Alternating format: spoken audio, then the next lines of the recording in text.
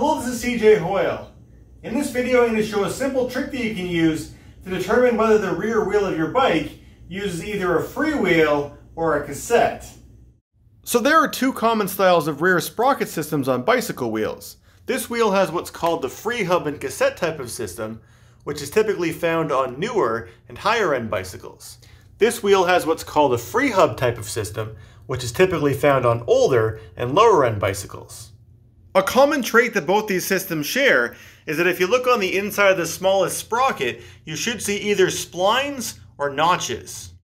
This one has splines, this one does too, this one also has splines, but they're smaller. This one on the other hand has notches, and there's 4 of them, and here's an example of one which has 2 notches. Whichever style yours has, the trick is to spin the sprockets counterclockwise like this, and watch to see if the splines or notches rotate too when you do that.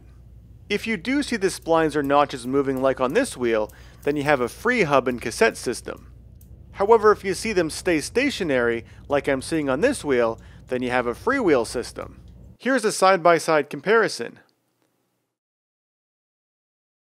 On some bicycles, including this one, it's not easy to see the splines or notches while the wheel is still on the bike, so you'll need to first remove the wheel before you can do this check.